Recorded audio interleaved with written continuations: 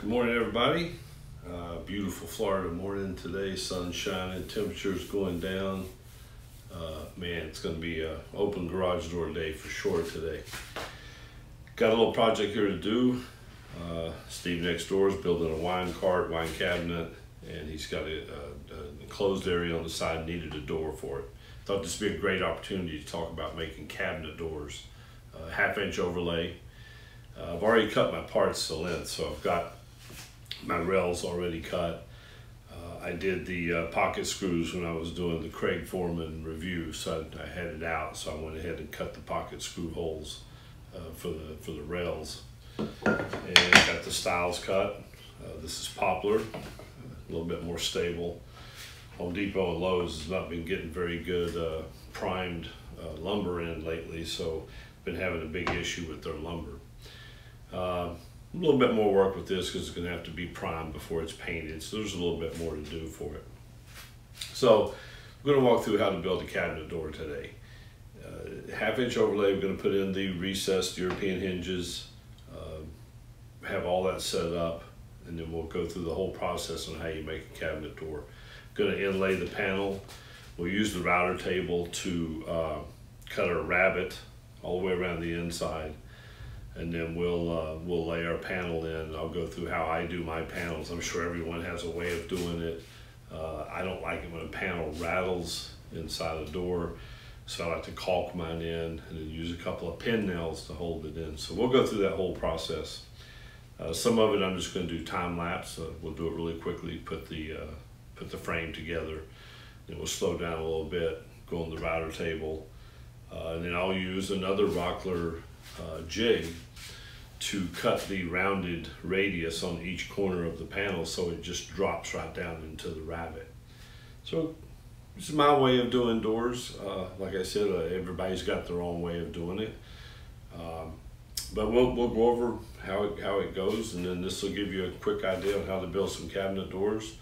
If you've got a shop, just make a bunch for your cabinets in your shop. Make some cabinets for storage and stuff. It's a great way to practice. That's how I started. I just started making stuff for my shop that nobody was ever going to see but me. And then once you get better at it, start making cabinets. So here we go. We're going to build a cabinet door, and then we'll go through it start to finish. Thank you guys for coming by and watching.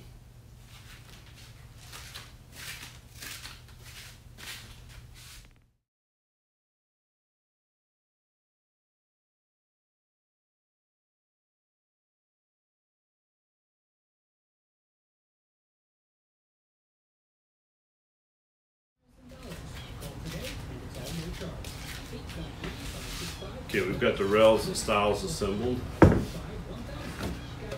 So we've got our door assembled. Nice flush on the front. A little bit of sanding to finish it up there. Now we're ready to cut our rabbet for our panel.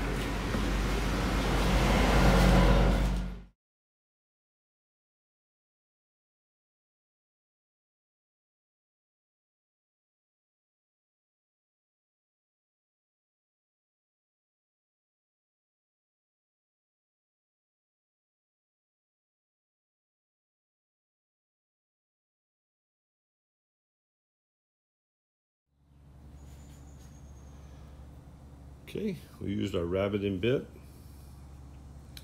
We got our rabbet cut in here. Really clean rabbet. Now, for the sake of transparency, I did sand out the fuzzies after I took it off the router table.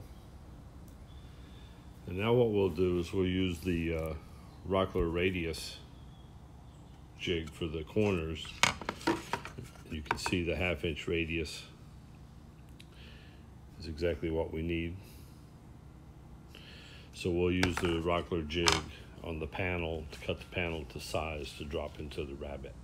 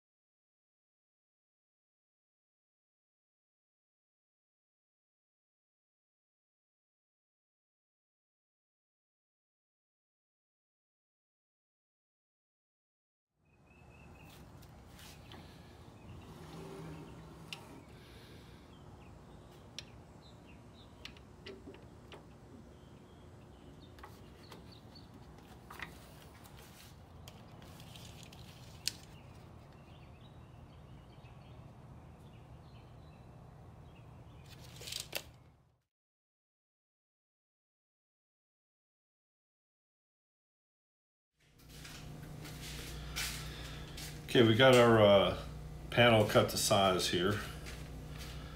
We're going to use a flush trim bit with a ball bearing, which will ride up here on this, and that's how we're going to go around and do the radius. Then this goes over the edge of the panel. So I'm using, in case anyone wonders about my router setup, this is a Jessam Pro lift. It's a fantastic lift. I really love it. It does a great job. So you can just crank up your router, use the offset wrenches. Makes it real easy to change out your bits. Very quick.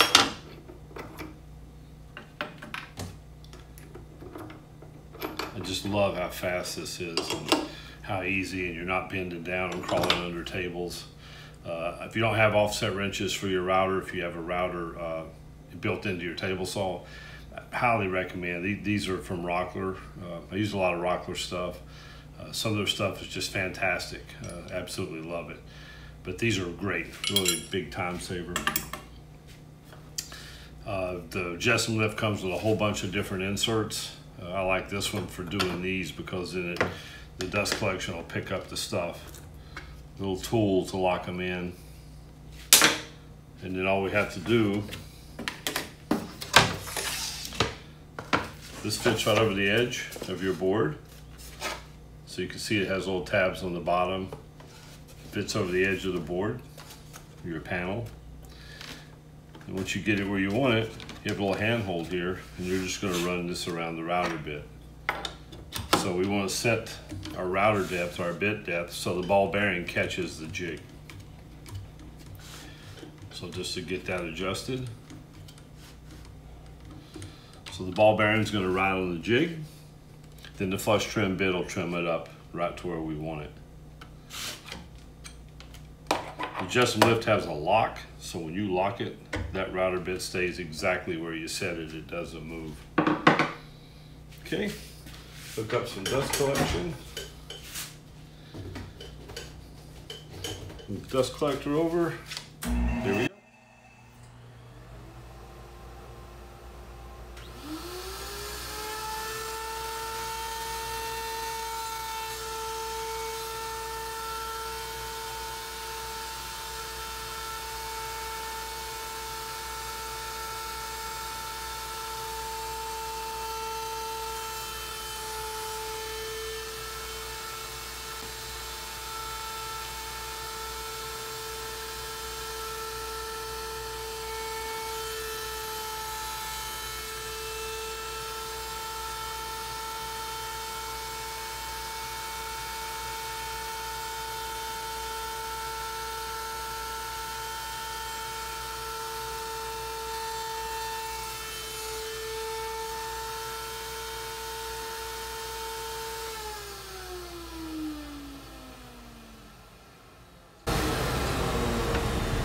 So we have our 1/2 inch radius,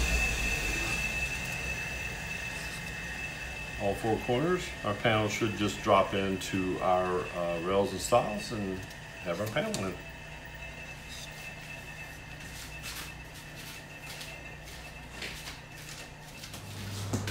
Okay, got the panel cut, got our corners rounded, and we're ready to drop it in. Drops right in, fits perfect. Gives you a nice look on the back of your doors. I always cut mine about 1/16 of an inch smaller around.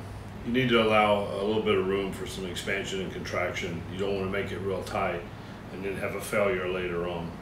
Since I use a bead of caulk when I lay mine in and then shoot it with pin nails, I don't get rattling. The caulk is sort of flexible, so it gives you that little bit of movement room so that you don't have any failures later on. But there you go. That'll be a panel. You can see nice shaker style look. And once it's caulked and painted, it looks very, very clean.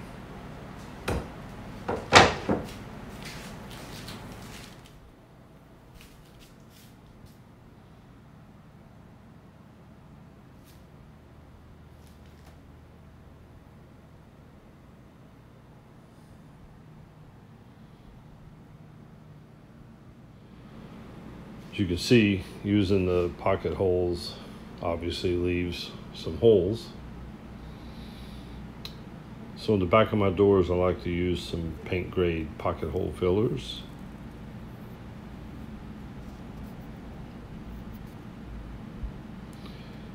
And all we'll do is just put them right in here. We'll glue them in. Once the glue dries, I take the sander with some 60 grit paper and then just sand them flush. I like to do all this before I caulk in my panel. Don't want to be running sandpaper up against the caulk.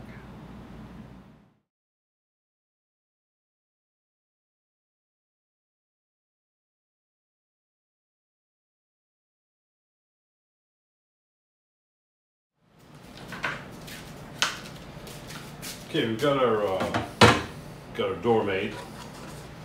So I got the panel done, caulked it on the inside. Panels all together. So now we got to cut in our concealed hinges.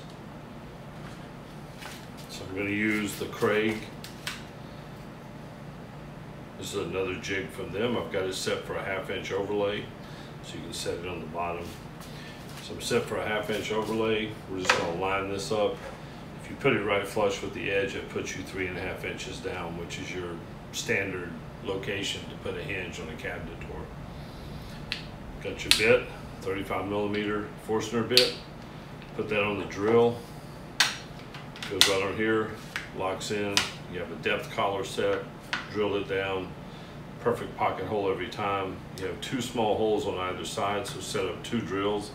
One for the 35mm, one for a 1/16 inch bit to put in your screws that hold in your hinge.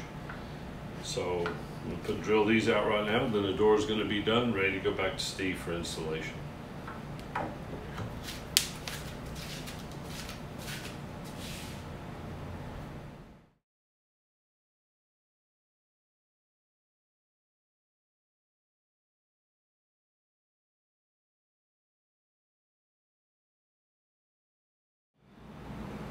Okay, as you can see,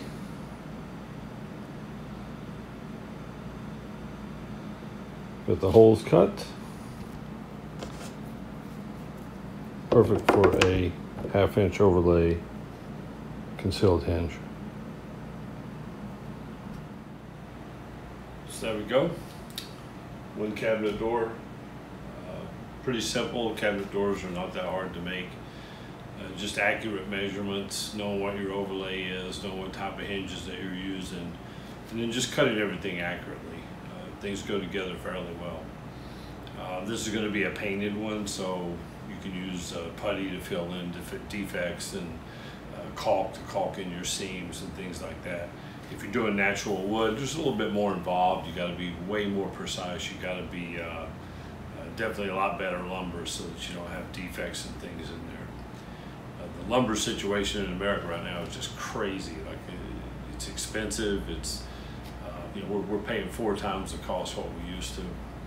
But hey, things will come around. It always does. Thanks for looking. I appreciate you stopping by the channel. Leave your comments. If anybody's got any tips, suggestions, want to talk about the way they do things, that's awesome, man. Just leave me a comment and everything. But thanks again for coming by. Thanks for looking. Subscribe. Hit that bell button. You'll be notified whenever I post up a new video. We'll see. It's been a great little build right here. So you guys have a great day.